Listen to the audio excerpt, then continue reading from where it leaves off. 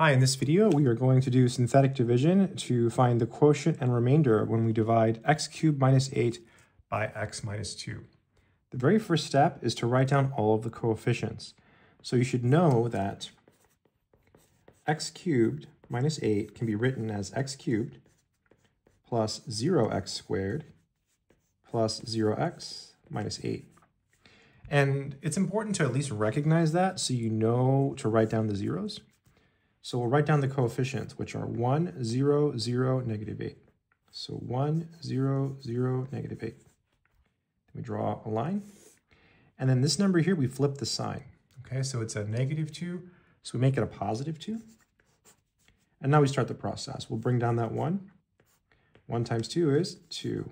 We add and we get 2. 2 times 2 is 4. We add and we get 4. 4 times 2 is 8. We add and we get 0. And so at this point, we can write down the quotient. It's 1 degree less than what you see here. So this is a 3, so we want to start at 2. So it'll be 1 times x squared, or simply x squared, plus 2x plus 4. And that would be the quotient. And the remainder here is always whatever you see here. Okay, the remainder would be 0. Let's check our answer. And looks like it's good. This is example 4 from Pre-Calculus for Legends. I hope it's been helpful. Take care.